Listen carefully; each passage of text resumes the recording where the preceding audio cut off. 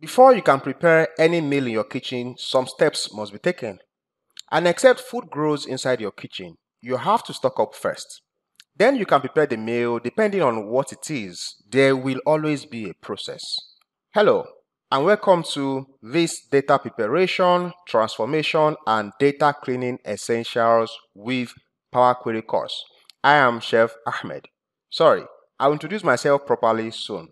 But like food that is never readily available, data is also mostly not readily available. Either because we have to extract them from some external sources first, and then even when we extract them from those sources, they are still usually not in the right shape and we still have to carry out some form of transformations before we can start to use them.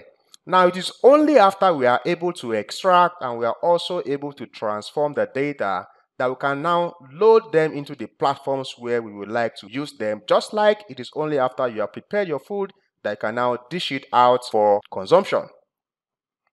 Now, that process in data is known as the extract, transform, and load process ETL. And Power Query is a very powerful self-service ETL application that is available in Microsoft Excel. It is available on Power BI. It is available in analysis services. There is even an online version of it that is called Data Flows. And regardless of where Power Query is, it is mostly the same thing. So what you learn on one platform is what you are going to be using on the other platforms as well. Even though this course is going to focus more on Power Query inside of Power BI.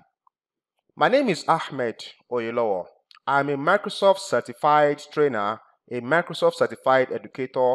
I am also a Microsoft MVP for the data platform as at the time of this recording. This is my 4th year in the Microsoft MVP program. I have been using Power Query since 2015. Also, I am the lead trainer at Foresight BI and Analytics. In this course, we are going to learn how to get data into Power Query. We are going to take ourselves through the journey of understanding the Power Query user interface so that it will be easy for us to make use of Power Query. Then we are going to learn how to profile data and check for data quality issues. We are going to be applying some common data transformations in Power Query. Basically, we will be employing the 80-20 rule here because data can be dirty in like 1 million different ways. There can also be a million different ways requiring transformation in your data. However, we will only be able to go through those essential ones that you are likely to meet in everyday life. We will also see how to deal with errors in Power Query. And finally, we are going to be cleaning some sample dirty data. So without wasting more time, let's get started.